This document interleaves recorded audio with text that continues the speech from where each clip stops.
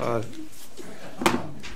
Good evening. I'd like to welcome everybody to the Standing Committee on Social Development, Bill 40 and 41. I'd like to call the meeting to order. Before we start, I've asked Mr. Blake to open up with a prayer. Mr. Blake.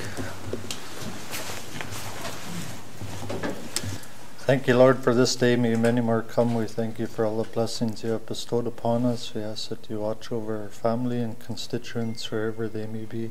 We ask all this in your holy and precious name, Lord. Amen. Thank you. Review the agenda. We have a public hearing on Bill 40 and 41. Can I have a mover? Moved by Julie. All in favor? Thank you. Welcome to our meeting of the Standing Committee on Social Development. Before we begin, I will ask my colleagues to introduce themselves, starting on my left. Good evening, Frederick Blake, MLA for Mackenzie Delta. Welcome. Julie Green, Yellowknife Centre. Thank you for coming. Michael Medley, MLA for Ditchell. Kevin O'Reilly, Frame Lake. Shane Thompson, the Henday. On my left is Allison Anderson. She's our community advisor, and on my right is Jennifer Frankie Smith, the committee clerk, and Cynthia James is clerk in training. Today, the Standing Committee on Social Development is holding a public hearing on Bill 40, Smoking Control and Reduction Act, and Bill 41, Tobacco and Vapor Products Control Act. The Standing Committee on Social Development is a committee of regular members of the Legislative Assembly. The bills we are reviewing today were introduced by the Minister, given first and second reading in the Legislative Assembly, then referred to the Standing Committee for review. Legislation is typically brought forth by Cabinet and is reviewed by the Standing Committee. The members of this committee are responsible for holding government to account, and one of the ways we do this is by making sure that proposed laws are supported by the people of the Northwest Territories. It is our responsibility to consult with residents on what they like and don't like about the bills. We would like to hear your views and comments, which will be used by the committee to identify any changes we'd like to see made to draft legislation, in which we will then report back to our colleagues in the Assembly. The Standing Committee sent out stakeholder letters requesting input on the bills. Tonight we are holding a public meeting in Yellowknife. We then report back to the Legislative Assembly on proposed legislation during the upcoming August or the sitting here of the Legislative Assembly. I wish to briefly discuss or describe the intent of these bills. Bill 40, Smoking Control and Reduction Act, repeals the Cannabis Smoking Control Act and replaces it with a new act. It also replaces some of the provisions of the Tobacco Control Act. The new act proposes to amend territorial legislation on tobacco and smoking controls to respond to changes in the federal law addressing the continued use and normalization of tobacco, a ban on methyl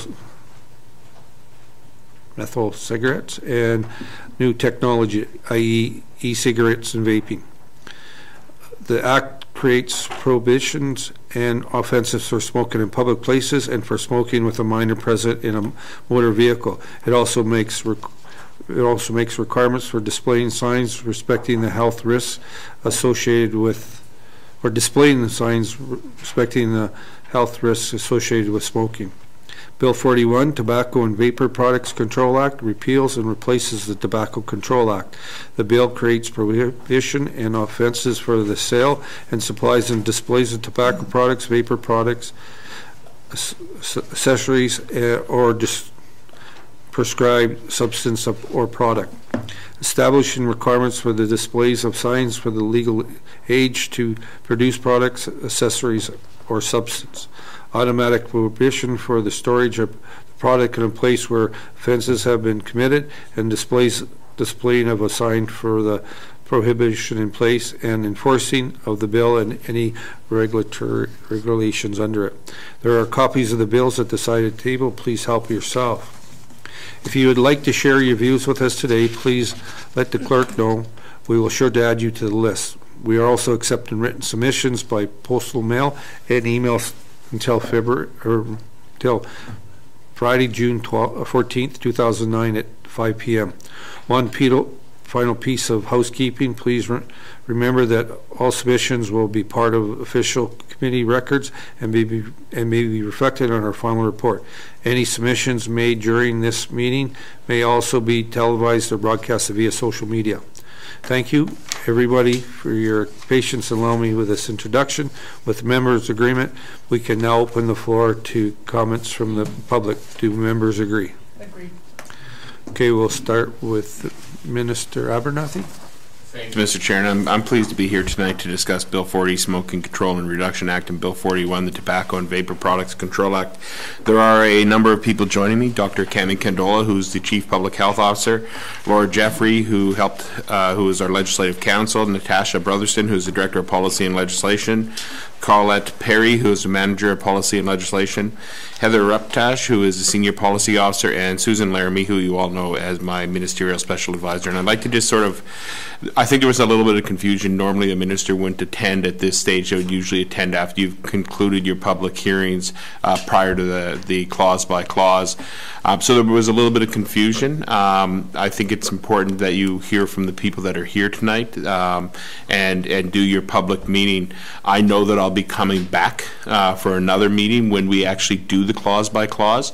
So given that I'm here, I will just do a brief introduction. If you have any questions, I'm happy to answer them. Otherwise, we'll get out of your way and we'll have further discussions later after you've concluded your public hearings and had your discussion. So I apologize for that confusion. Hopefully we'll be able to move through this, and I look forward to having further discussion at another time. So, Mr. Chair, Bill 40, the Smoking Control and Reduction Act, is intended to protect the public, particularly children and youth, from a variety of secondhand smoke exposure and vaping aerosol. Bill 40 would repeal the Cannabis Smoking Control Act and replace it with comprehensive legislation that restricts public areas where smoking is permitted to deter uptake and reduce the normalization of smoking. To protect the public's health, prohibiting the general act of smoking any substance is more effective than trying to distinguish between which product is actually being used. Under this bill, this prohibition would include tobacco products, vapor products, cannabis, and anything else intended to be smoked or inhaled. In order to protect children and youth from secondhand smoke exposure and vaping aerosol, the Smoking Control and Reduction Act would also prohibit smoking in a motor vehicle when a minor is present. Currently, the NWT is the only one of 2 jurisdictions that do not yet prohibit this, and as a note, there was a motion passed in this Legislative Assembly directing us to do this, and we are responding to the motion. Bill 40 provides an exception for traditional Indigenous spiritual or cultural practices or ceremonies with the consent of the manager of the public place. It also allows municipal councils to further restrict smoking in public places, and revenue incurred from fines for ticketed offense that take place under community bylaws would remain in the community.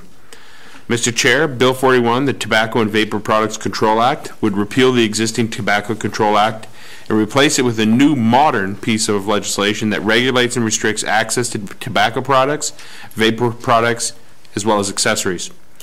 To assist with this, the bill proposes to restrict access to these items by setting a legal age of purchase of 19, resulting in a consistent framework for regulated substances in the Northwest Territories, including cannabis and alcohol. Mr. Chair, many of us know the harmful effects of tobacco use, but vaping also exposes users to harmful chemicals, and many young people don't know that they're actually inhaling nicotine. A single pod used in vaping devices can expose the user to the same amount of nicotine as an entire pack of cigarettes. Nicotine is highly addictive and can be have harmful impacts on the brain, affecting memory and concentration in everyone, and brain development in youth and young adults. Early exposure to nicotine in adolescence may increase the severity of future dependence to nicotine and tobacco. Restricting access to these items will assist in our efforts to deter the uptake of tobacco and vaping in the Northwest Territories, encouraging individuals to quit using these items and to denormalize smoking and prevent early initiation of adolescents to these addictive products and substances. Lastly, the Department is proposing to prohibit the sale of food products and confectionery that resemble tobacco, vapor products, or accessories, and it is argued that these products promote youth uptake and normalize use of tobacco and vapor products. Mr. Chair, these bills will not come into force until regulations have been finalized, and the department is currently working to draft some regulations. Should these bills pass third reading, the government expects to be able to bring these bills into force early in the 19th Legislative Assembly. And I'm pleased to answer any questions you may have now, or I'm also happy to leave the desk, leave the table, and turn it over to any other public hearings and answer questions that you may have at our next meeting. Thank you, Mr. Abernathy. Any questions for Minister Abernathy? Ms. Green. Thank you, Mr. Chair. I'm wondering if the minister has an implementation plan for this act that he could share with the committee at some point. Minister Abernathy. Thank you, Mr. Chair. As I indicated, before this act can go live, we need to complete the regulations. The department will be working on those regulations. We don't know what every one of those is going to look like because there may be amendments, and I anticipate, following our normal process, there may be some amendments to the legislation. But we're hoping to go live with this, which includes communication plan, working with making sure that people understand it, understand the legislation and the regulations early in the 19th Assembly. Mr. Abernathy? Ms. Green? Yeah, thank you for that explanation. If you have an implementation plan, which I recognize may not have all the pieces complete at this time, but if you have a plan for when you're going to finish the regulations, comms plan, and so on and so forth, do you have one? And if you do, could you share it with the committee? Thank you. Thank you, Ms. Green. Minister Abernathy. We haven't developed a comprehensive communication plan. That will be done once the legislation is completed as part of the rollout in the 19th Assembly. Our priority right now is to get the legislation passed and then begin developing the regulations and conclude developing the regulations, which will actually set the tone of how we communicate the information and get it out into the public. Mr. Abernathy. Ms. Green? Thank you, Mr. Chair. I'm sorry I'm not making myself clear. What I'm asking for is an implementation plan of the bill. This bill is going to make a difference to the public, to retailers, to municipalities, to all kinds of people. And so I'm wondering if you have an implementation plan, and if so, can you share it with us? And if not, are you creating one? Thank you. Thank you, Ms. Green. Minister Abernathy. I thought I was pretty clear. We haven't developed a comprehensive communications plan or an implementation plan because it is dependent on the nature of the regulations. The nature of the regulations will be determined through the process that we're going through. We have a bill in front of us. We anticipate committee will likely have some suggested amendments. We will discuss those. We will work together to make a strong bill. Once we know the nature of the bill, we'll be in a better position to articulate exactly how long the regulations are going to take, which will set our implementation plan. Thank you, Minister Abernathy. Any other questions from Minister Abernathy? Mr. O'Reilly. Thanks, Mr. Chair. So the regulation making that's going to take place under the bill, is there any kind of public consultation process? Do you guys, like some jurisdictions might gazette a regulation or provide for a period of public comment? Look, I support what you're doing here, and I want to see it done as quickly as we can. But I'm just wondering, how do you see the regulation making rolling out? Thanks, Mr. Chair. Thank you, Mr. O'Reilly. Minister Abernathy. A number of things. Obviously, we'll need to look at best practices in other jurisdictions. We are waiting to see what the federal government is doing. They're moving forward with some legislation in this area as well. We want to make sure that we're not too far out of step with what they're proposing and what they're going to be doing. We'll certainly be needing to talk to vendors and other organizations that may have an interest in this to make sure that we are on track. And bottom line is we will and have to maintain consistent with our legislation, but we will certainly be talking to stakeholders in the development of the regulations. Thank you, Minister Abernathy. Mr. O'Reilly. No, I appreciate that, and just want to urge you to get on with this as quickly as you can. Thanks. Thank you, Mr. O'Reilly. Any other questions for Minister Abernathy? Seeing none, Minister Abernathy, closing comments before. I imagine we'll make closing comments when we actually have our next meeting, but I mean, to Member O'Reilly's point, I get it. I want to have this done as soon as possible. It would be nice to have it done in the life of this government, but I think practically, given the amount of days available to us before the next writ, I don't anticipate we're getting done, but the department's committed to getting this done coming early in the life of the next assembly. Thank you, Minister Abernathy. You and your staff can leave or stay should they wish. Some of the staff are going to stay behind. I'm going to leave, but I'll see you again when we get to the next round. Okay, thank you, Minister Abernathy, and thank you for your time, and thank you for your staff. Okay. Yeah, thank you.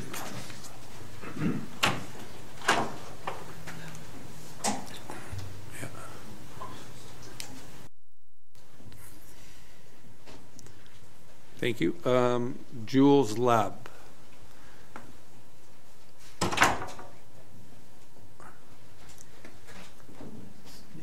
Thank you, Chair. And oh no, come on up to the.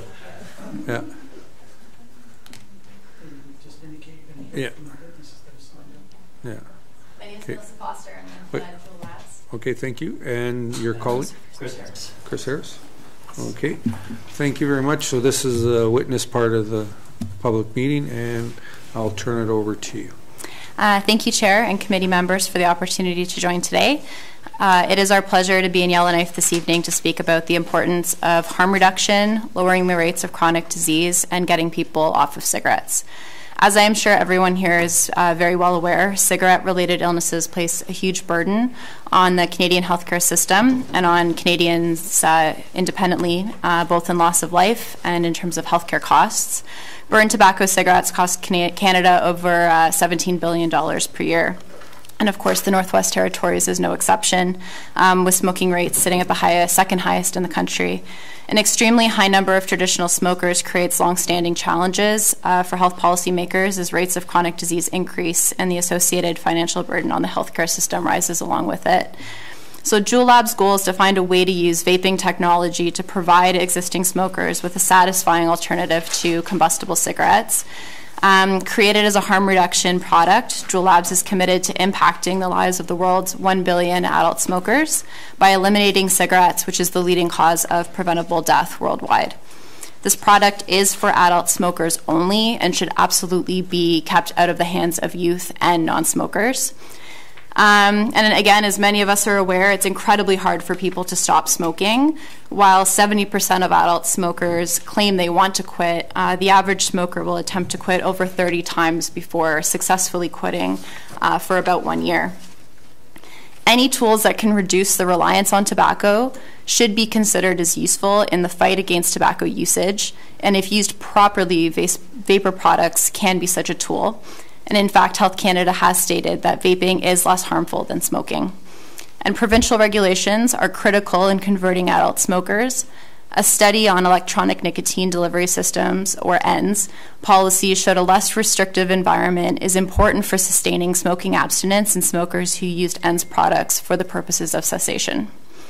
Jewel products contain nicotine just like patches or gum, but nicotine, while very addictive, is not directly responsible for the cancers that are commonly associated with cigarette use. It's the harmful ingredients in the combustible smoke. So we understand that some of the regulatory measures under consideration in Bill 41 seek to place significant restrictions on the sale, promotion, and display of vapor products. And as such, we ask the Territory to consider the impact of these restrictions on helping adult smokers make the switch to non-combustible products. In order to encourage smokers to switch from smoking to vaping, there is a significant benefit to allowing advertising that can reach smokers in the moment when they are making a purchase decision. In-store display can help adult smokers by clearly presenting them with a less harmful option or a less harmful alternative to the cigarettes that they were intending to purchase when they walked in. As most recently seen in Quebec, a total ban limits an individual's ability to access a harm reduction product, and they are actually now looking to amend the existing legislation that they had put in place on this. Jewel Labs strongly supports the limitation of point-of-sale advertising to remove any bright colors or any features that could appeal to youth, but does not support a blanket prohibition on point-of-sale advertising. In fact, we believe that such a total prohibition on advertising or communication to adult smokers would actually hurt the objective to further reduce rates of smoking and reduce the prevalence of chronic disease. We believe that there exists a compromise where both youth prevention and adult smoking reduction objectives can be met. And additionally, Bill 41 seeks to ban the sale of vapor products from pharmacies across the Northwest Territories under the supervision of a responsible medical practitioner, like a pharmacist. We believe the risk of youth purchasing the product is in fact very low. Given that harm reduction value of e-cigarettes, we believe that this could seriously limit the opportunity for adult smokers to successfully make the switch to a less harmful product. ENDS can be a valuable tool for pharmacists operating within a smoking cessation program, and we have seen this done quite successfully throughout British Columbia. Like many new and immature product categories, there are many non-compliant and counterfeit vapor products in the Canadian market today. These unregulated products, which are sold both online and in physical stores, are unlawful, made with unknown and potentially hazardous chemicals, and have unregulated quality standards. They also often target youth with promotions, packaging elements, and flavors currently disallowed by Health Canada, and with prohibited nicotine content. These products undermine public health and all of our efforts to keep e-cigarettes and vaping products like Juul out of the hands of youth. Canadian consumers need to be well informed about the vaping products they are purchasing. Point-of-sale advertising for vaping products is a means of helping consumers make informed purchasing choices, while prohibiting it could have a similar negative effect on the health and safety of Canadians by allowing for more rapid proliferation of the counterfeit and compatibles market. Companies like Juul Labs are already severely limited in their ability to communicate with consumers, and the removal of all point-of-sale advertising will only make this problem worse. So it's crucial that all regulatory measures captured in Bills 40 and 41 reflect both the Territory's primary objectives, of course, to limit youth and non-smoker uptake of vaping products, while realizing their harm reduction potential by converting current adult smokers completely away from combustible cigarettes. We recognize that smoking alternatives continue to be the subject of much debate, and we welcome ongoing dialogue. We also look forward to continued collaboration with you and other public health partners to showcase the company's commitment to be a smoking alternative for Canadian adult smokers. At this time, we'd be happy to take any questions. Thank you, Chair. Thank you, Ms. Foster. Before you get on to the questions, can we get a copy of your presentation? Of course. And this just echoes the submission that we have previously submitted that I believe was circulated throughout the committee. So nothing was said today that's not in that submission as well. Great. Thank you, Ms. Foster. Committee? Any questions?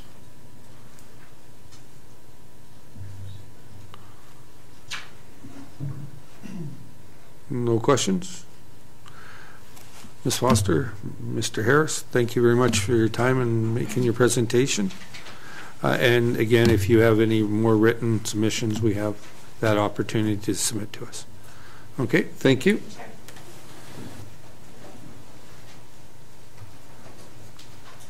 Miss Martins. Is it Martin? Martins.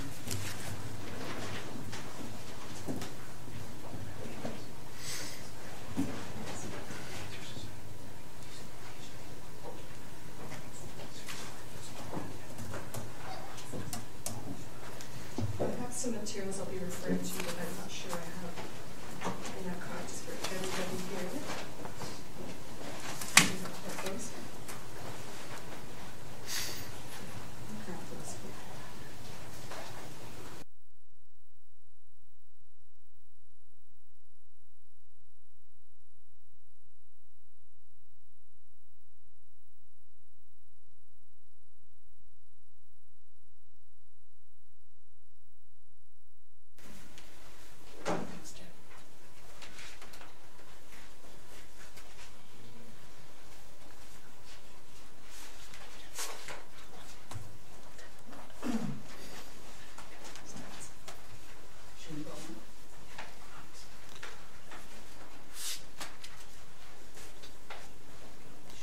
Ms. Martins. My name is Fernanda Martins, and I'm a healthcare policy analyst located in Yellowknife with the Canadian Cancer Society Prairie Division. Thank you very much for the opportunity to participate in this hearing today. The Canadian Cancer Society commends the government for all the steps it has taken to modernize its tobacco legislation. We support the bills that we are reviewing today, but do have some recommendations for some amendments. In the 13 years since the Tobacco Control Act was enacted, new proven measures to prevent initiation, encourage cessation, and protect individuals from exposure to tobacco smoke have been identified and implemented in many other jurisdictions. The people of the Northwest Territories no longer have to be left behind when it comes to protecting their health from the harm caused by commercial tobacco. This government has the opportunity now to offer our citizens the best and most up-to-date protection that they deserve. Even since our original submission to the government in March of 2017, when the public engagement process began, the landscape of tobacco control has continued to shift and evolve with the advent of the legalization of e-cigarettes containing nicotine and the legalization of cannabis in Canada. Sorry, I'm just getting over a cold, so my throat's a bit... Okay. Recent lessons that have been learned as a result need to be included in our new legislation to protect our youth. This timing requires the government of the Northwest Territories to be a bold leader. I urge the committee to remember that lives are at stake when it is deliberating whether or not to recommend amendments that include additional available proven measures in the new legislation. The leading consideration must be the health of the public. We have been paying and will continue to pay an untenable price for the many past decades of decisions to be permissive and yielding to pressure from the tobacco industry to allow it to continue its business of addicting people to its product that ruins health and ends lives prematurely with gruesome suffering. Too many of us have endured or witnessed this suffering. Smoking tobacco is by far the leading cause of cancer. If I can just draw your attention to the first tab in the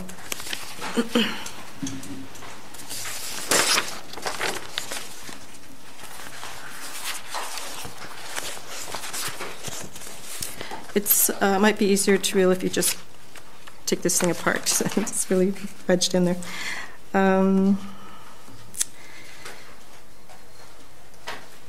The table there indicates in the purple blocks which types of cancer are caused by smoking tobacco and also from secondhand smoke. You'll see that bladder, breast, cervical, colorectal, esophageal, gallbladder, laryngeal, oral, kidney, liver, lung, ovarian, pancreatic, stomach, and ureter cancer is caused by tobacco. With 32,700 new cases due to smoking tobacco I'll just repeat that. Smoking tobacco is the leading cause of cancer with 32,700 new cases due to smoking tobacco in 2015 alone. And 2015 is the most recent data available. These findings were published in the Canadian Population Attributable Risk of Cancer Study on the Preventable Burden of Cancer in Canada. The study projects that if the current trend continues, the number of new cancer cases due to smoking tobacco will increase to 46,900 for the year of 2042. These are cancer cases that are entirely preventable. As these cancer cases are preventable, the study projects that over 50,000 cancer cases that could be prevented by 2042 if more Canadians quit or did not start smoking. That number is higher than the total population of our territory. With regard to the territory, and I'll see if you flip the page, the diagram on the second page indicates the leading role that tobacco takes in causing preventable cancer cases. It is 3 times higher than the second cause of cancer. So, and if you turn the page, you'll see a breakdown for the 3 territories together that we're included in. And of course, the numbers are so far lower there because of our smaller populations. But again, it indicates that tobacco is by far the leading cause of cancer in the territories.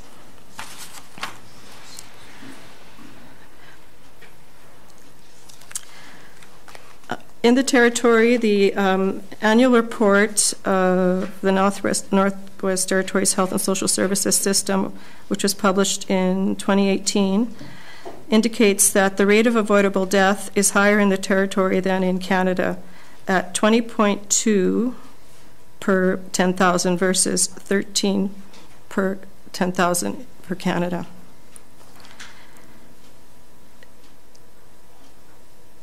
Consumption of tobacco in the territory has been stubbornly high, and these stubborn consumption rates demonstrate an urgency for strong legislative enhancement.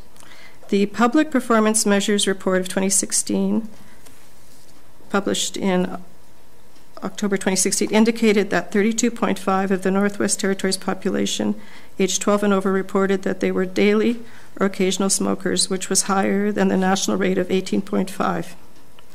Between 2003 and 2014, there had not been any significant changes in the Northwest Territories smoking rate, whereas the national rate had decreased from 23.4% to 18.5% over the same period.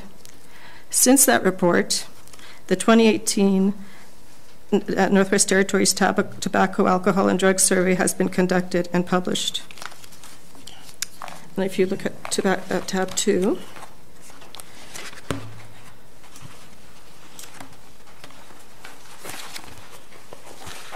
I hope you will find the statistics, which is missing from my tab. So these are the recently published statistics, which have not, there's no analysis published along with them, but you will see that the rate has, rather than declining, the rate has increased to 33.4% compared to the current smoking prevalence of 16% nationally. While the rest of Canada makes progress in reducing the number of smokers, the NWT continues to be left behind. Within the territory, there are also significant differences between the regions, and if you turn the page over,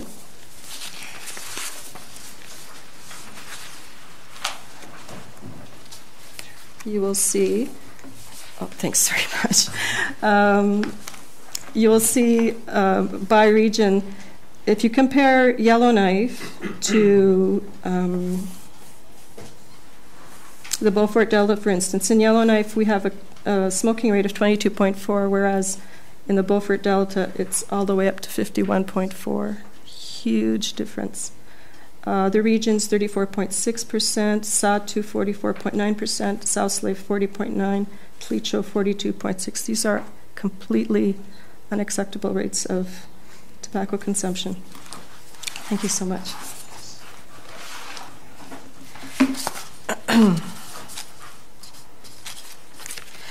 Decisive, bold action must be taken to improve these disparities. This government must not shrink away from being the trailblazer it once was in setting an example for the rest of the country, as it did at the time of enacting the Tobacco Act in place right now. Legislation that creates an environment where youth have less access to tobacco, where smokers who are trying to quit are supported, and where fewer people are exposed to tobacco smoke and smoking behavior will play a significant role in the prevention of cancer cases and other chronic disease which curtails the lives of our citizens.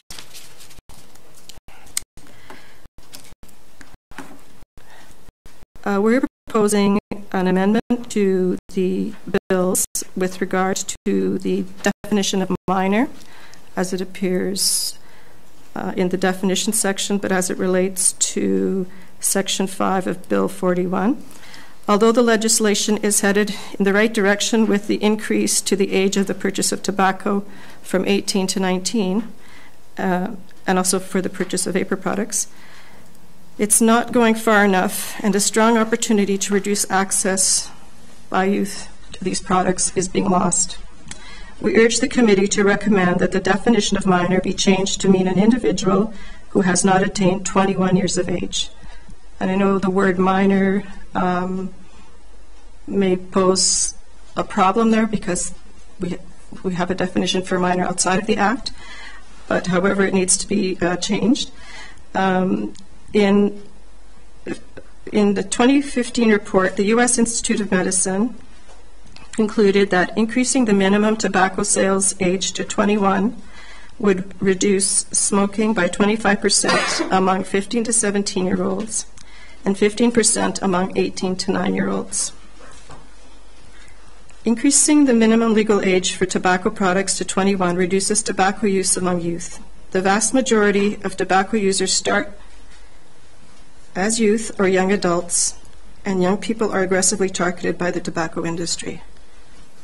I don't know if there's any smokers or former smokers in this room, but the majority of people have started smoking when they're young teenagers and have a very difficult time stopping once they've started. Increasing the minimum legal sale age for tobacco products to 21 reduces tobacco use among youth. The vast majority, Further, as young smokers obtain cigarettes most commonly from social sources, increasing the legal age of sale to age 21 would make it more difficult for underage smokers to gain access to cigarettes from older youths who would be less likely to remain in the same social networks after high school.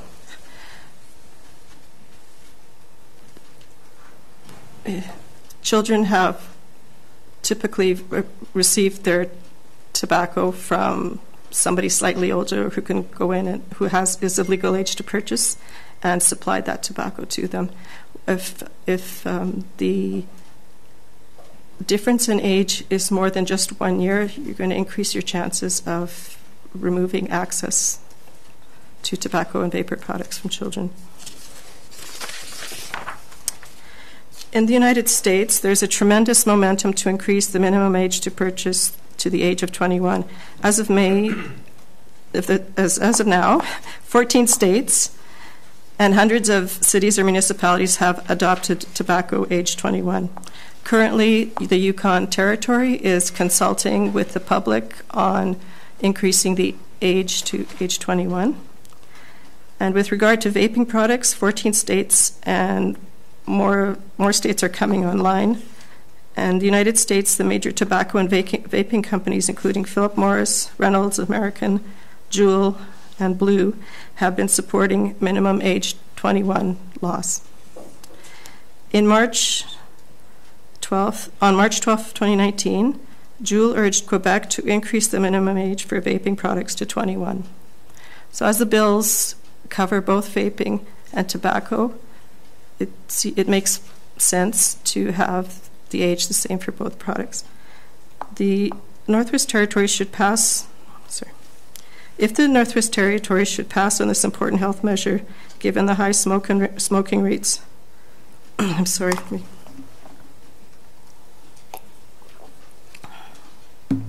The Northwest Territories should not pass on this important health measure given the high smoking rates among the youth. The sooner the measure is implemented, the more tobacco we can keep out of the hands, or more to the point, the lungs, of our youth, and the greater the opportunity to prevent a lifetime of nicotine addiction, future disease, and premature death. Someone has to be the first to take this step in Canada. With the second highest tobacco consumption rates in the country that are refusing to budge, there's no better candidate than the Northwest Territories to take that first step. With regard to vaping, we urge the committee not to pull back on any of the regulations as they're drafted. My colleague will be addressing the significance of the vaping issue, but I also include at tab 3. With our original submission we made in cooperation with the Heart and Stroke Society, and they have produced this document which does a very thorough job of outlining the issues around vaping.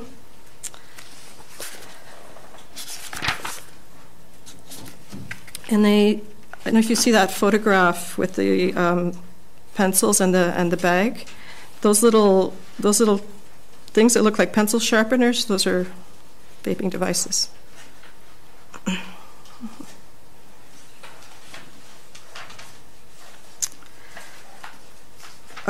They indicate that while in the public health community While many in the public health community recognize the potential cessation and harm reduction benefits of the e-cigarettes, there are many unknowns about the product's long-term safety and gateway potential for a new generation of tobacco and nicotine users.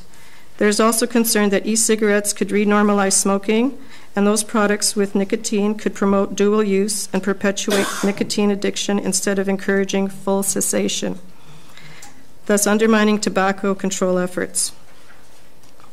E-cigarette use in public places has the potential to renormalize smoking and serve as a type of marketing and promotion for the products. A 2018 survey found that 86% of people in Canada support banning e-cigarette use for minors. About a third of respondents felt that e-cigarettes were doing more harm than good, and another third felt that the harm and good was balanced. Only 14% believed e-cigarettes were doing more harm, were doing more good than harm. Sorry. Tab 4, there's a statement from the Council of Chief Medical Officers of Health on the increasing rates of youth vaping in Canada, expressing their concern that there is an alarming number of youth vaping in Canada. Calls on governments to address the issue. Governments at all levels need to continue to create environments that prevent youth from vaping by strengthening regulatory frameworks and policies that restrict access and availability and reduce the appeal of vaping products to youth. While some of the other provinces are trying to play catch-up with what's happened with advertising and promotion of vaping products, Northwest Territories has anticipated these problems and is at the head of the line to prevent some of the things we're seeing in other jurisdictions. At tab 5, Physicians for Smoke-Free Canada issued a press release just a few days ago. Sorry, I'm losing my voice.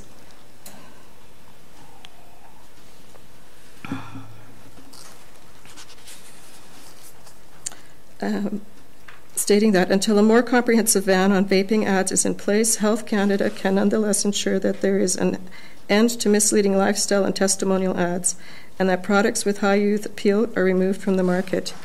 And if I could just take you back to the third tab from the Heart and Stroke at page 4. Sales and marketing of e-cigarettes. In Canada, it is illegal for manufacturers to make a health claim regarding an e-cigarette product's ability to aid in smoking cessation or to suggest that it is a safer alternative to smoking traditional combustible tobacco, unless the statements are authorized by Health Canada. The last tab, 6. As part of the recent addiction survey conducted by the government, there was a survey of vaping use, and these are preliminary findings, and it's a draft analysis, but you'll see at page 1 that e-cigarettes that were used most often contained nicotine, 56%. Curiosity was the top reason for using e-cigarettes, not cessation.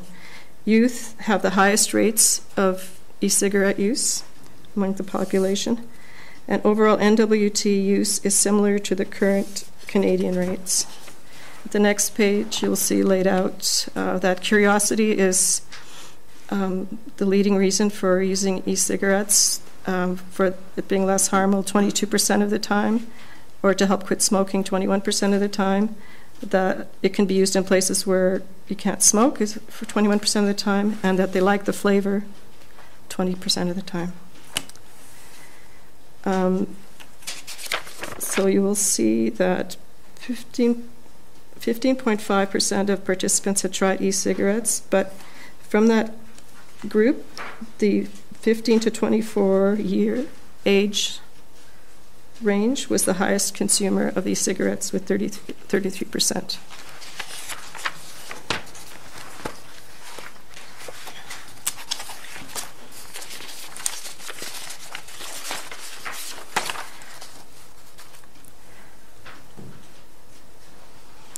With regard to the public places and the definition or how the regulations may end up listing these things, we want to emphasize that any location where children converge should most certainly be included, and that would include such things as public events, which often receive an exemption sometimes. So we would like to have that considered.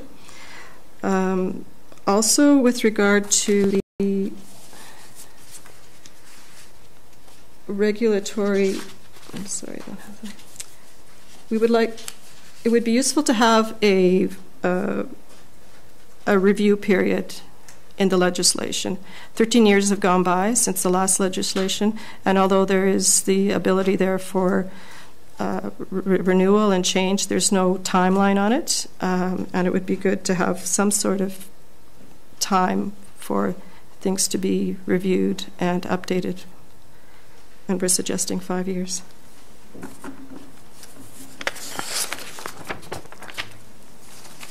Thank you for all your time today. Appreciate this opportunity. If you have any questions. Martine, first one, your presentation, can we get a copy of that? I can provide you a written submission which will incorporate what I've said today. Okay, thank you. Any questions for Ms. Martinez? Mr. O'Reilly. Thanks, Mr. Chair. So just from, I think, what I heard tonight, you'll have at least 2 specific changes that you're going to recommend to the bills. One, to increase the legal consumption age to 21, and secondly, to include a regular review period for the legislation. Is there any other changes that you may be recommending? Thanks, Mr. Chair. Thank you, Mr. Riley. Ms. Martinez. Would like to see as broad a prohibition on smoking as there can be, especially where children are present. It's not really clear in the definition. We're waiting for what the regulations are going to say. So at that time, we'd probably have further comments or recommendations to make. Thank you, Ms. Martinez. Mr. Riley? Thank you. Any other questions? Thank you very much for coming, Ms. Martinez. From our national office will be expanding. Yeah, we have Ms. Case up first. Because we have Ms. Case, we have Mr. Hagan, and then Mr. Cunningham. Yes. So, Ms. Case.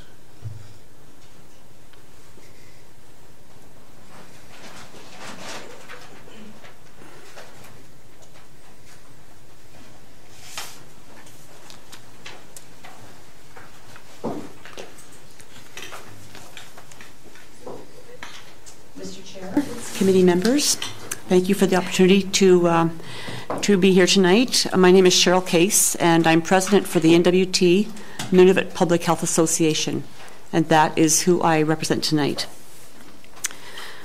Health Canada recently stated vaping is intended to help smokers quit tobacco. Vaping is not for youth and non-smokers. Vaping is not harmless. Yet Canadian teens are trying vaping products. Data from a recent Health Canada survey showed that 23% of students in grades 7 to 12 have tried an electronic cigarette. Kelly Crow, a reporter for CBC, stated, according to his numbers, Dr. Hammond, Canadian teenage vaping rates have increased substantially, similar to the dramatic increase in the United States, where rates shot up by 80% in 1 year, a trend the FDA called epidemic. She is referring to Dr. David Hammond, a researcher from the University of Waterloo, who stated, youth vaping has increased dramatically.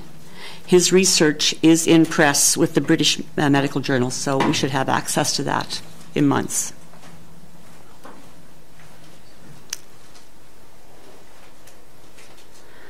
In the Northwest Territories Statistics 2018 Tobacco, Alcohol and Drug Survey, they reported 33.5% of our population 15 years and older smoke. Stats Canada survey done in 2015 reported 13.0% of the Canadian population 15 years and older smoke.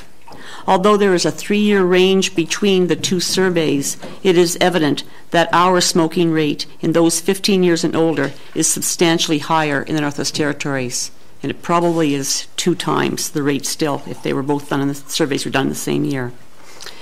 In a 2008 publication, Youth Smoking in the Northwest Territories, a descriptive summary of smoking behavior among grades 5 to 9 students reported.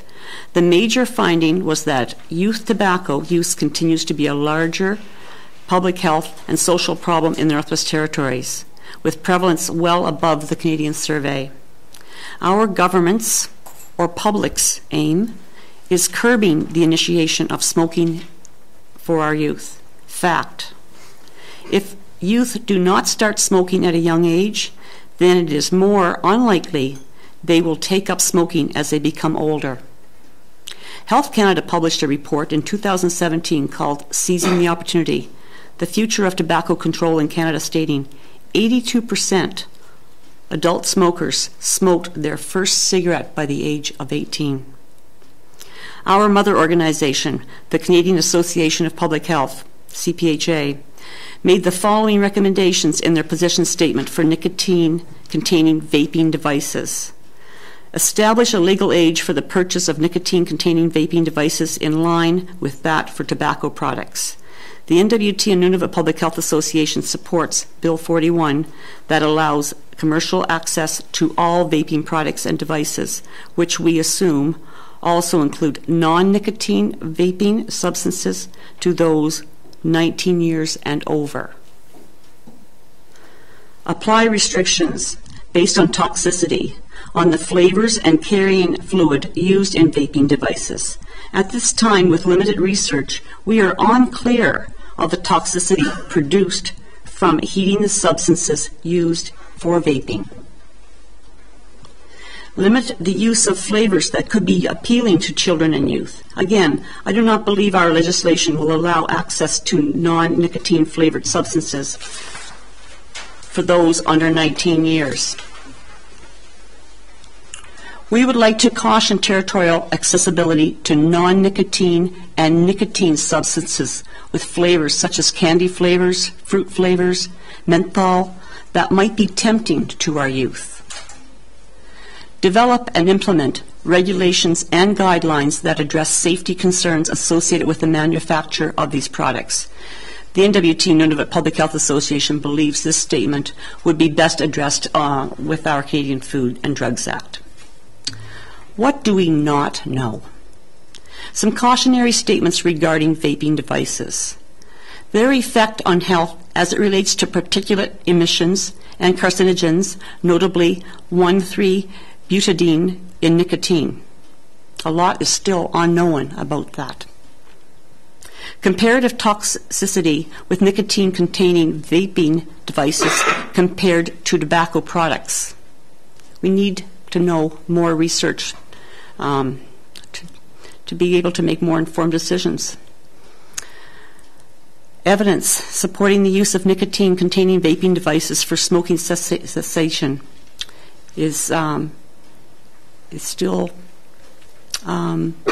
it's lacking evidence, and it needs more research to be done. We need to learn more about the societal influences that lead youth and adolescents to start using nicotine-containing products. Specific statements related to Bill 40, Smoking Control and Reduction Act. Our association is pleased to see the age restriction increased to 19 years, in line with our alcohol and cannabis legislation. Thank you for restricting secondhand smoke exposure to our minors in vehicles. As a child, I experienced many drives with my father as he drove and smoked, and I inhaled in the back seat. So thank you. We also appreciate more restrictions on public smoking areas. In time, with concentrated health promotion efforts, enforcement, and public acceptance, we hope this will influence lowering our smoking rates among our youth and our population at large. Specific statements related to Bill 41, Tobacco and Vaping Products Control Act. We need clarification regarding e-substance and the proposed regulation in the definitions section. Does e-substance include flavored nicotine and non-nicotine vaping substances? We would like more definition included in the regulation regarding flavors for nicotine and non-nicotine containing e-substances. We suggest restricting commercial access to flavors that might be appealing to youth, such as candy, fruit, and menthol. As well, in Article 6, 2D, it refers to if a pharmacy is located within the establishment directly or by means of a corridor or area used exclusively for such a connection, will this affect pharmacies in grocery stores? So I've stated points, but I've also raised questions. I don't know if they can be answered today with your committee, but so I end here and am open for questions. Thank you. Thank you, Ms. Case. Committee, any questions for Ms. Case? Mr. O'Reilly. Thanks. Yeah, we just heard from the Canadian Cancer Society suggesting an age limit of 21. You folks are saying 19. Yes. Care to wade into that? Yes, I will. Okay, I will wade thanks. into that. Thank you, Mr. O'Reilly. Ms. Case. It has to go through me. Oh, I'm sorry. Yeah, no problem. Ms. Case. Chair. Okay. I'm glad you've brought that up. We met and discussed the Tobacco Act when it was called the Tobacco Act, when it was being renewed. And at that time, our association members had agreed on 19 years of age. A lot has happened since that time, and I found out about this standing committee on a few days ago, and I didn't have time to gather my association members together. So at this time we say 19 years. But as I understand, Mr. Chair, I do have a few weeks to still submit submissions in writing. So if I will be talking to our NWT Nunavut Public Health Association members and to see if they are interested in supporting the age of 21 as minor. Thank you, Ms. Case. Mr. O'Reilly. Yeah, thanks. And I guess the other, another specific comment on Bill 41, you want to get this concept sorted out of what the relationship of a pharmacy to other areas, and I'm within maybe even a grocery store. I'm thinking of the co-op here where the pharmacy is going to be built right in the middle of the store, and I don't know whether there's going to be any physical separation between the pharmacy part of the co-op and the rest of the retail space. Is that the sort of thing you want to get at, is to better understand what the relationship is between the pharmacy space and other retail space? Thank you, Mr. O'Reilly. Ms. Case. Your example is exactly what made me pose that question. Okay, thank you, Ms. Case. Okay, any? Thank you. Welcome, Mr. O'Reilly. Any other further questions? Seeing none, thank you very much, Ms. Case. Could I just add one comment before I leave? And that would be, I would like to have some clarification added to e-substances, what that means. Does it include nicotine or not nicotine when they talk about vaping products and substances? I just want to reiterate that. So thank you. Thank you, Ms. Case. Next up, Mr. Hagan.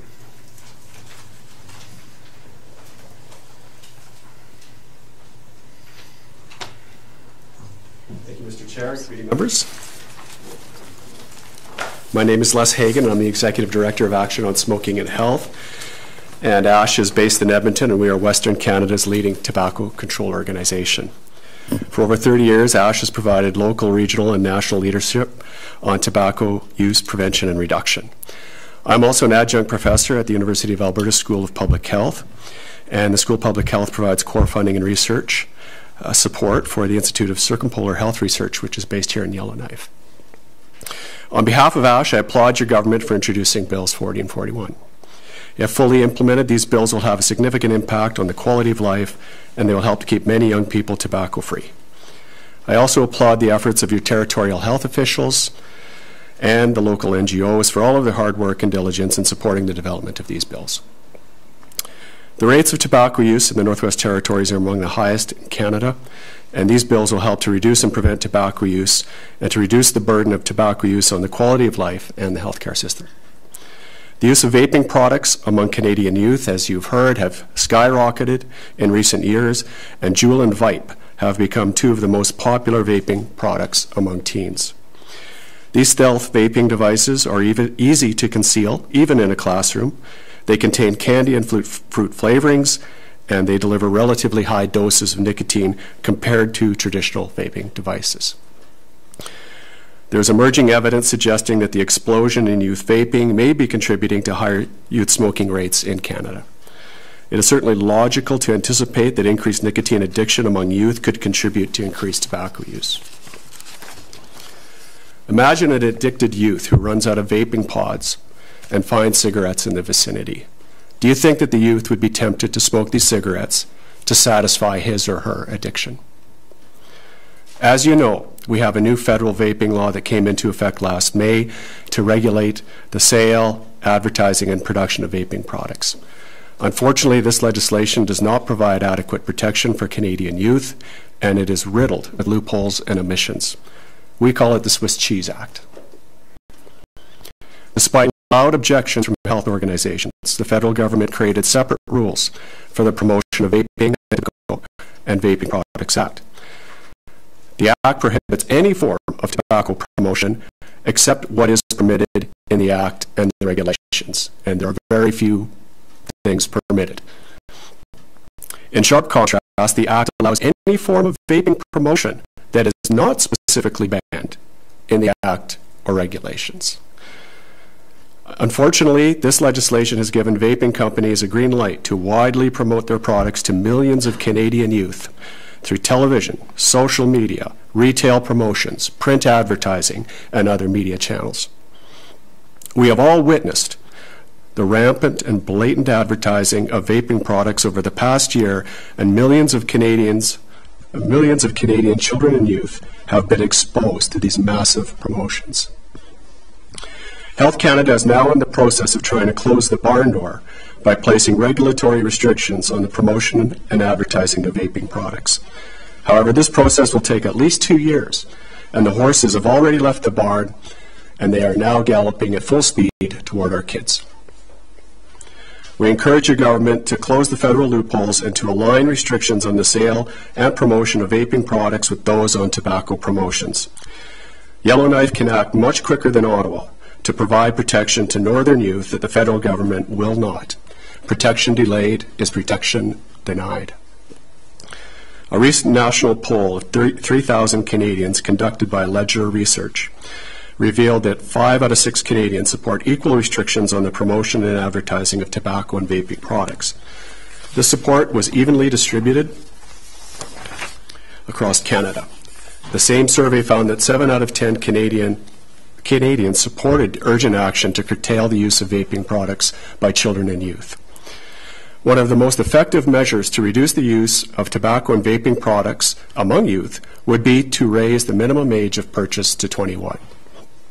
14 U.S. states have increased the minimum age of tobacco purchases to 21 in the past 3 years. There is very strong evidence from the Institute of Medicine and others that a minimum age of 21 could have a profound impact on youth smoking. Desperate situations call for strong measures, and northern youth need all the help they can get to remain tobacco-free and nicotine-free for life. We hope that you will strongly consider approving this measure. We also encourage you to ban all remaining forms of flavored tobacco. Although the federal government has banned flavored cigarettes and cigarillos, they did not ban flavors in smokeless tobacco and pipe tobacco, including shisha. Several provinces have banned these products, and we hope that you will provide northern youth with the same level of protection. We also encourage you to consider restricting flavors in vaping products. We further recommend that you include a clause, as you've heard already, for an automatic 5-year review in these bills, as Alberta and other provinces have done. 13 long years have passed since the Tobacco Act was passed, and this is far too long given all of the rapidly changing dynamics of the tobacco and vaping markets. We also urge you to align restrictions on the smoking and vaping of any substance, as you are doing, and to extend these restrictions to all outdoor areas where children gather, including parks, playgrounds, and public events. This is not yet specified in the Act. The use of vaping products model smoking behavior to kids. To a 5-year-old, smoking is smoking, whether it involves a pipe, a cigar, a joint, a vaping device, or a cigarette. Research tells us that the more smoking impressions that a child is exposed to as they grow up, the more likely they are to become smokers themselves. Modeling is an essential element of childhood development. If we model healthy behaviors to kids, we are more likely to produce healthy kids, and vice versa.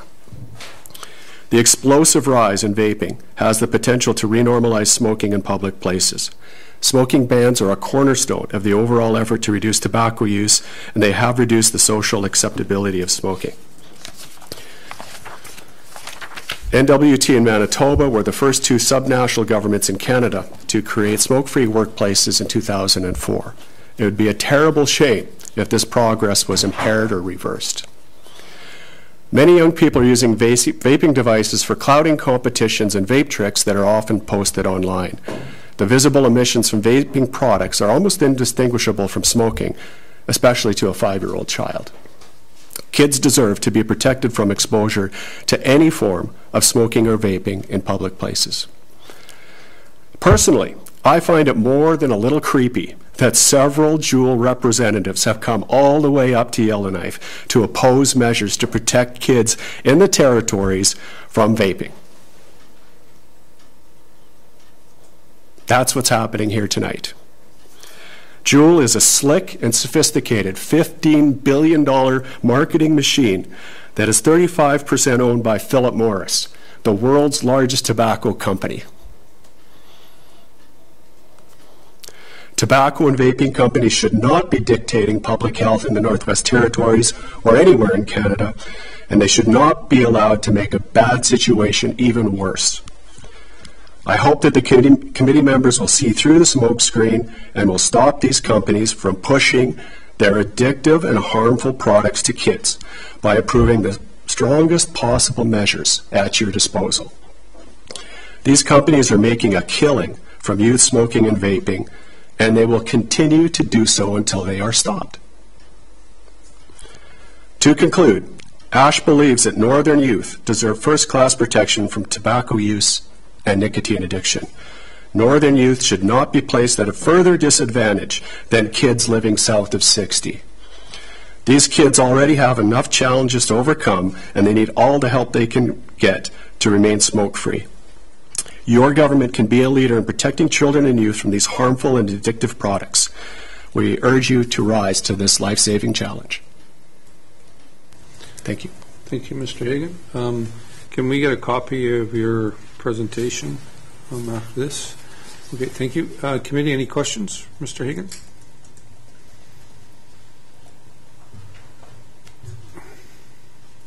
No questions? Thank you, Mr. Hagan.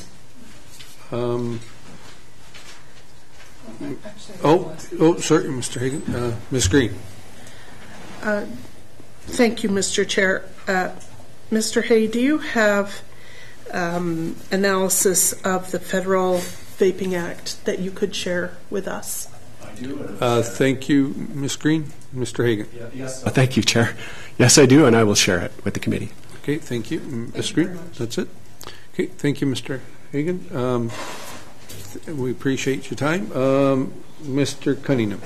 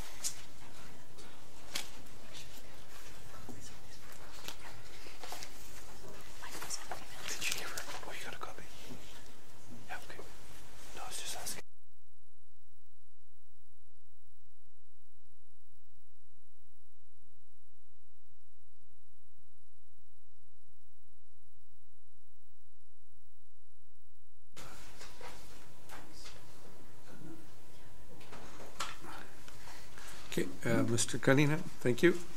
Chair and members of the committee. My name is Rob Cunningham. I'm a lawyer and senior policy analyst with the Canadian Cancer Society National Office, and it's a privilege for me to be with you here tonight. We strongly support both bills 40 and 41 from a public health perspective. Commend Minister Abernathy for bringing them forward. I'm going to talk a little bit about some background with respect to e-cigarette promotion, and then also discuss some proposed amendments to the bills. This handout that you have, I'm just going to go through it. And the first slide, it shows trends in e-cigarette use in Canada. And we see a tremendous increase from 8.9% to 14.6%. This is from the Canadian Student Tobacco, Alcohol and Drug Survey. And that's even before the major tobacco companies in 2018 launched their own brands of e-cigarettes and started to advertise and promote heavily. So we're very concerned about further increases in 2018. The next slide, next page, it shows how the combined use of smoking and e-cigarettes, the total is on the increase among youth. So it's not like there's a substitution. The aggregate of nicotine use by teenagers is on the increase. Of course, that's of concern. The next slide shows some promotions in the United States from Juul, where they've been in the market for several years before they're in Canada. And these are very youth-oriented ads.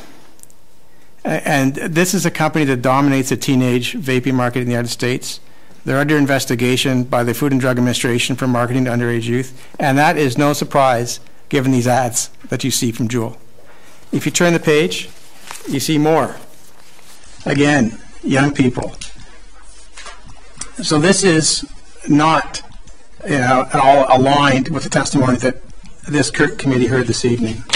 This next slide, and it's just the final example of more Juul ads. Again, very youth-oriented. I mean, this is a company that's also paid social media influencers, young people, to actually use these on Facebook posts and so on. Next slide is some Vype ads. So Vype is a brand that was launched by Imperial Tobacco in the spring of 2018. And this is Facebook ads. Again, very appealing to youth, lifestyle ads. Next slide. These would be some Vype ads on Instagram. Really, what is the real intent of these companies with scantily clad women promoting Vype? That's a young audience that they're after. That's classic tobacco industry advertising. The next slide shows television advertising for Vype. These are stills, extracts from TV ads. Again, lifestyle images. Next slide, next page. This is just very recently, in April, outside a shopping mall in Toronto, Eden Centre, and you had this promotion with young women in silver outfits. These are, again, lifestyle messages. And if we're not careful, if we were to listen to the representations from Vype that they made tonight in terms of weakening the bill, these type of promotions would be legal in the Northwest Territories, and we don't want that. And I'll continue with retail promotion. So on this slide 11 here, we have some examples in Ontario of retail promotion before Ontario legislation came into effect. And you have on the left a 6-foot-high sign in a convenience store where kids may buy chocolate bars or soft drinks or potato chips. Another on the door, and you have an ad on the ad beside it is for Doritos. Again, kids are exposed to these. Next slide. Slide 12. Again, a large 6-foot-high ad standing on the floor in a convenience store. We have 8 provinces in Canada that have e-cigarette legislation. The 2 that don't at the moment are Alberta and Saskatchewan. The Saskatchewan government says they're working on it. It just takes time. So I expect legislation in both Alberta and Saskatchewan. This hasn't happened yet. In the same way that the Northwest Territories is now getting its legislation adopted. But you see in Saskatchewan there's a countertop display for Vype right above the Skittles candy. Next slide. We see in Ontario a a flyer on the countertop right beside the O. Henry and Reese's chocolate bars and chocolate products. Or on the right, Vipe right above the Kit Kat chocolate bars. I mean, kids should not be exposed to promotions of this nature. Next page. We just have these large ads out as people walk into a convenience store in Ontario. Now, Ontario, so all of the 8 provinces of e-cigarette legislation have banned displays in stores and have exceptions for specialty vape stores. Ontario, under pressure, they are allowing some advertising, which create a loophole. Health groups didn't recommend it, but you know there's a they succumbed to the pressure. And here's what happened. On the left is before the legislation, and you have a display for a Vipe product. And then on the left, it looks like a product display. It's really just a piece of paper. It's a piece of paper showing a product. So even though actual products are just banned, they make it look like a display by having an ad. So these companies are very creative with loopholes if we're not careful. Next slide. Here's a recent ad in Ontario with this huge power advertising behind the counter for Juul and for Logic and for Vipe.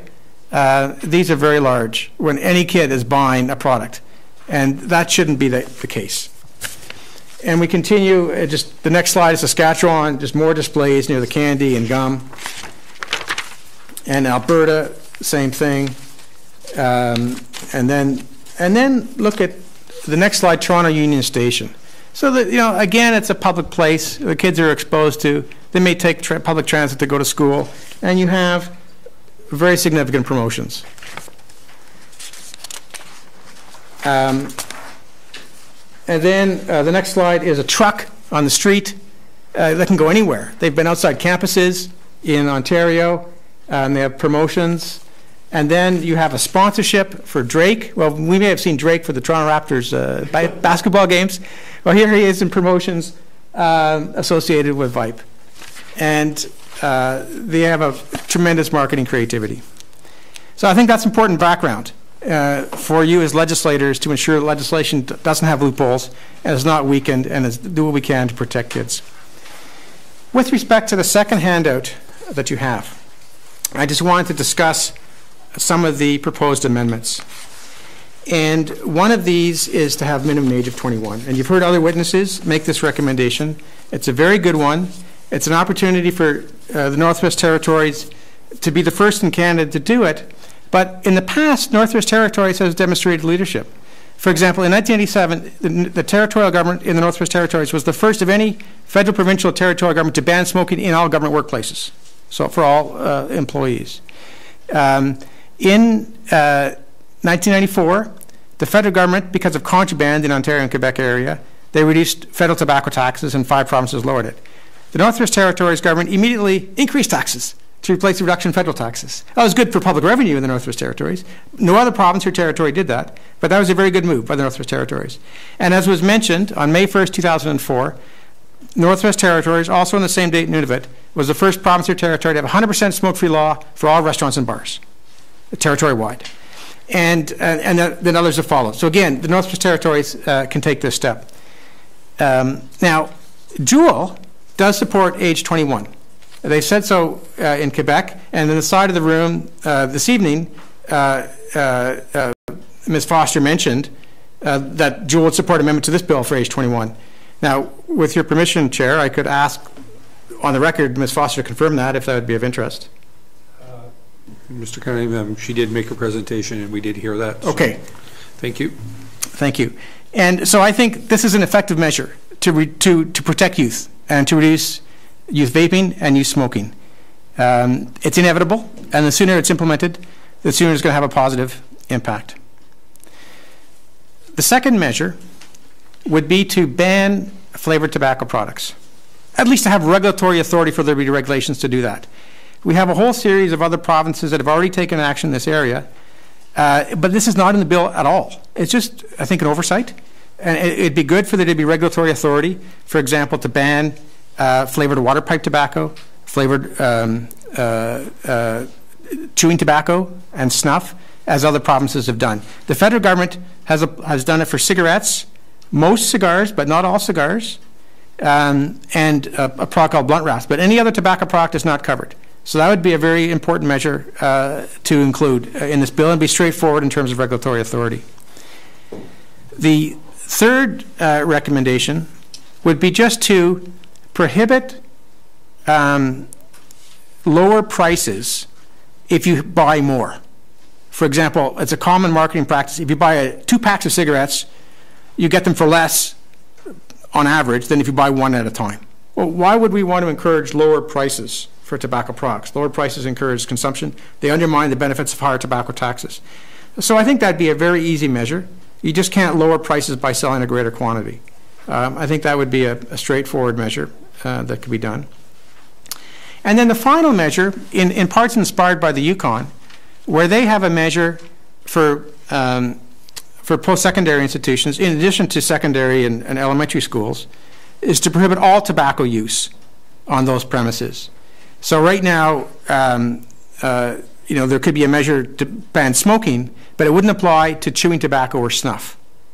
So that is the case for elementary and secondary schools in the Northwest Territories, but not, for example, like hockey rinks or baseball diamonds, or where we know that young male athletes are often using smokeless tobacco, chewing tobacco or snuff. So to have regulatory authority to cover that scenario.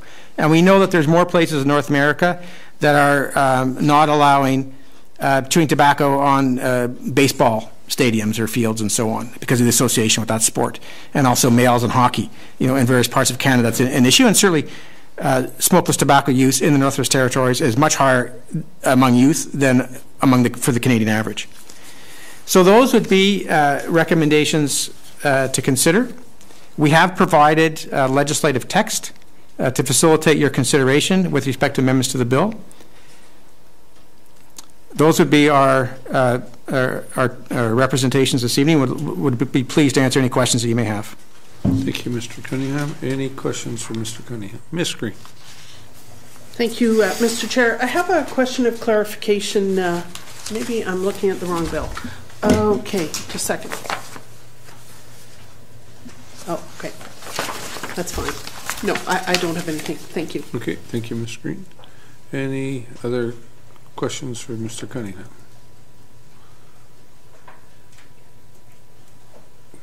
Well, seeing none, Mr. Cunningham, thank you very much for taking the time to present. We have, Mr. Stevenson and Ms. Drew.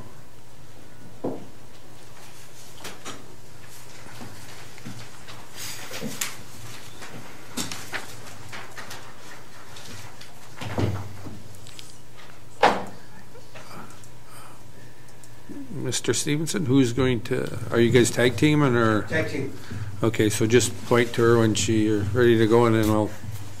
You bet. Thank you, Mr. Stevenson. Thank you, Mr. Chair. My name is John Stevenson. I'm chairperson for Yellowknife Education District Number 1. Thank you for the opportunity to add us onto your agenda tonight, and thank you for the work you're doing to bring this legislation forward to address a very significant health concern in society in general, but you're focusing on the Northwest Territories, and as we heard from a previous speaker, Mr. Cunningham, Northwest Territories has been a lead in many ways. I can remember well in 1987 working in the government when all of a sudden my workplace became smoke-free. It was such a gift. I can remember well coming home from a bar and leaving my coat on the railing outside because it would be just polluted with smoke. And then the government changed things and we were able to go into a restaurant and a bar and enjoy a meal or a drink without the pollution of cigarette smoke. So we're leaders here in the Northwest Territories in so many ways. We're a small jurisdiction. We can move quickly and nimbly on different things that other jurisdictions can't do. So as a group of legislators, when you came to office, you set yourself some priorities, and one of them was healthy lifestyles with some key messages of healthy lifestyles and focusing on wellness and prevention. Similarly, in YK1 at the school board, we have 4 pillars to our strategic plan. We have academic achievement, we have inclusive education, indigenous education, and we have healthy lifestyles. So it's certainly a tenet, a pillar of our work as a school board to promote health in our schools. In YK1, we're responsible for 2,100 students from junior kindergarten to grade 12. So that's a significant number of people in our community that we share in the responsibility for their education as well as their health and wellness. And as we heard from other speakers, and I am not a professional, I don't have the ability to speak to you about all the details of disease and the harm of smoking, but chronic disease is one of the #1 killers of people and cause of disability worldwide, and that's something I saw in the World Health Organization, and it's increasing. And there are a number of risks that as people we can reduce, and one of them is smoking. We can reduce the risk of impact of smoking by, as individuals, by not smoking, or as legislators, putting some control onto the access to smoke. So with any risk, there are a number of components that we have to deal with, whatever that risk might be. So we educate people, we try to make things safe, and we make rules. And so that's what's in front of you now, is this legislation to make some rules for our jurisdiction, to provide guidance for all of us on the consumption of another analogy that I will close with, but I do want to turn it over to my colleague, Ms. Tina Drew. So Tina is the Vice Chair for YK1. Thank you, Mr. Stevenson. Ms. Drew. So I would like to recommend that you change the age from 19 to 21. And part of the reason is not all kids finish high school at 18. Many stay longer. They take extra classes at night for many reasons. Bullying is always a source of worry for us trustees. And when a child turns 19, there will be many kids who will want to try cigarettes, alcohol, whatever. And those kids are at risk of bullying. We have a very successful program, Route 51 at YK1, where we encourage children who have dropped out of high school to come back to finish their education. It's been very successful. We want those kids to feel welcomed and not pressured. I would totally recommend that we raise the age from 19 to 21. Secondly, I'm a nurse. I'm actually the urology nurse, or most people like to call me the pee-pee queen. It's well known what I do. Bladder cancer is the most expensive cancer in the country to treat. Most people don't know that, because once you get bladder cancer, it's like a dandelion. It never totally goes away. It can pop up at any time. So you end up having to go to a hospital to have a cystoscope every year for the rest of your life. If it comes back, you come back to see me 4 times a year, and then every 6 months, and then every year. When we talk about smoking cessation, I went down to Alberta. I talked to respirologists there. The most successful form of smoking cessation is not to tell people to quit. Tell people to postpone. Do you have to have that cigarette right now, or can you wait 10 minutes? When you tell people to quit, that's a very hard task. But when you tell them they only have to wait 10, 15 minutes until they can have a cigarette, often they get occupied and their smoking decreases dramatically during the day. This is not done on any studies, but the respirologist in the University of Alberta Hospital, this is what they recommend that we start teaching people. They say the products don't always help because they give you nicotine in another form, which is still addictive. Postponing is something that people can do. 10 minutes is not a long time. Sorry about that. Postponing is not a hard thing for people to do. You're not telling them that today they're going to be a failure if they pick up a cigarette tomorrow. You're just giving them 10 minutes to do something else. Secondly, we're all talking about the mortality of cigarettes. We forget about the morbidity of cigarettes. The morbidity of cigarettes is awful. Peripheral vascular disease. You might lose your leg, then you lose your other leg. You can live a long time with peripheral vascular disease, but it's very expensive to treat in hospital situations. Lastly, I'd like to speak as a mother. I got to show on my phone. The first time I found a little vape container when my sons had friends over, it was strawberry watermelon pop. How exciting that sounded. Sunrise pressed e-juice, blue raspberry pop, pink lemonade risky. I didn't know that these had nicotine in them. I was very innocent on that. And I have talked to my kids about smoking, and they told me, this isn't smoking. And I said, well, let's look up the ingredients and what you're getting. For a lot of kids, vaping is not seen as smoking. And so nicotine addiction is built in these kids before they realize they even have a substance that they can be addicted to. I truly believe that addictions can be genetic. I come from Ireland. We've got very high alcoholics and people with addictions, and it has been studied, and they said that we have a weakened gene. So for my kids to be taking these products, I feel really threatened that they're now going to be smokers. Thank you very much for listening to me. Thank you, Ms. Drew. Mr. Stevenson. Thank you. Just a closing analogy. And so that's to do with ice. So in the fall, in the early winter, when the lakes start to freeze, we're always keen to get out on the ice for skating or for ice fishing. And it's always tempting to get out there when it's thick enough.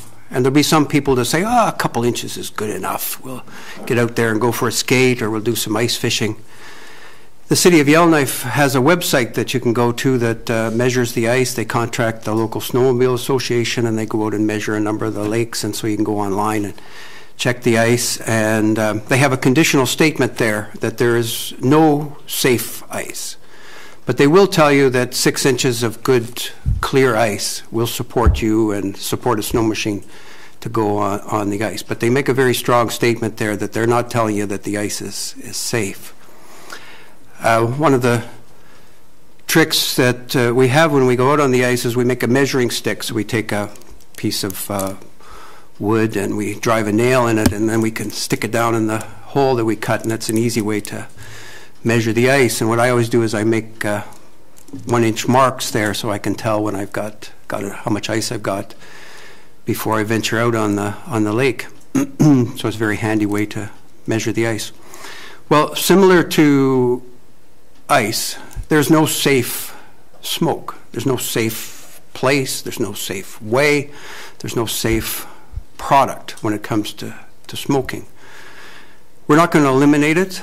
We're not going to prohibit all smoking, but we have made strides to improve our work environment, our public spaces, and I believe through your next steps in legislation you can do things to improve the safety of smoke products in our community and our society in the Northwest Territories. And so I urge you to make a legislative stick, kind of like what I make for measuring the ice.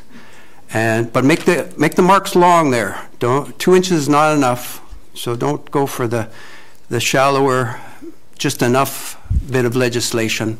Go for the thicker, denser legislation that will provide long-term substantial protection for our communities, for our society, and in particular for our youth. I have a big focus on our kids. That's where we can have the most impact on their futures, is by educating them and through legislation limiting access. So I encourage you to err on the side of health, wellness, healthy lifestyles as you go through this legislation in your committee and when it eventually makes it in the House. So I thank you very much. We do not have a written presentation, but I do thank you for the opportunity for an audience here from a group that does have a fair bit to do with youth in the community. Thank you, Mr. Stevenson. Any questions for Mr. Stevenson or Ms. Green? Thank you. My question for John is about vaping on school property. I'm going to ask you to confirm that it's not legal, but how often does it happen where the vaping product is confiscated from the youth? Thank you. Thank you, Ms. Green. Mr. Stevenson. That's not data that I have at hand. If that was something that the committee wished, I could ask the principal of the high school for some comments on that, but I don't have data on the incidence of vaping in the schools. Thank you, Mr. Stevenson. Ms. Green. Thank you. Yeah, if you could ask the principal to comment on how often these products are found and confiscated, or whatever the disposal of the products is, that might give us an idea of how much uptake there is. Thank you. Thank you, Ms. Green. Mr. Stevenson. I can certainly do that, and how would I convey that to the committee? So I'll get your contact before I leave. Yes. Thank you. Mr. O'Reilly. Thanks, Mr. Chair, and thanks for coming this evening. While you talk to the principal, I was wondering if you might talk to the student council as well to see whether they have any views on student vaping, and if those might be passed along as well. I'd be curious to know how the students view this and what they'd like to see done. Thanks. Thank you, Mr. O'Reilly. Mr. Stevenson. Certainly, I can add that to the questions. I will convey those through our superintendent to the principal of the high school. Thank you, Mr. Stevenson. Mr. O'Reilly. That's it. Thanks. Okay, thank you. Any other questions for Mr. Stevenson or Ms. Drew? Okay, thank you very much. Oh, Ms. Drew, go ahead. So one of the things that, too, we were talking about with vaping is the flavors in vaping are also problematic. They do cause an increase of heart disease. And that has been studied at the Stanford University. So it's not just if there's nicotine in them, the flavors and the chemicals used also can cause harm. And I can get you that study if you would like. Ms. Drew, I would greatly appreciate it if you could get that study to us. Yes. Thank you. And to Ms. Frankie Smith here. Yeah. She'll get the information to you guys. Thank you. Thank you, Ms. Drew. Any other comments? Thank you. Is there anybody else wishing to speak to committee?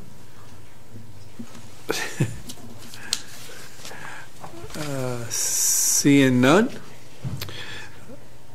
If there are no further comments or presentations from the public, do members agree that this agenda item is concluded? Thank you, committee. On behalf of the committee, I'd like to thank everybody for joining us here today. As MLAs, it is a privilege to be here to hear directly from you. When we make a report in the Legislative Assembly, we'll highlight the feedback we received during these meetings and from other public submissions. If you still have questions about the bill or want to make a written submission, please talk to the committee clerk. And you can also visit our website at www.assembly.gov.nt.ca. I will now adjourn this part of the public meeting and ask committee to sit back or wait back until the public leaves so we can have a wrap up. Thank you.